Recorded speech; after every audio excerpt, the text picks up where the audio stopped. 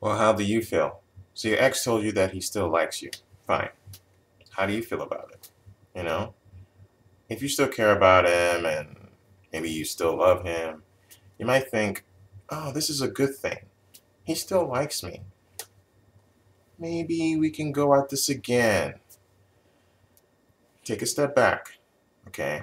Remember what led to him becoming your ex in the first place, all right? It's really important you do this because it's so easy when you break up with someone and some time has elapsed and they come back into your life and say something like, I still like you, or something like that, to just sort of wash over the bad stuff that happened in your relationship in the past and just focus on the good stuff that happened. The truth is, there was bad, there was good, but there was bad there. So if you're thinking about maybe starting this process again with your ex, getting back with them, make sure you resolve your past issues first.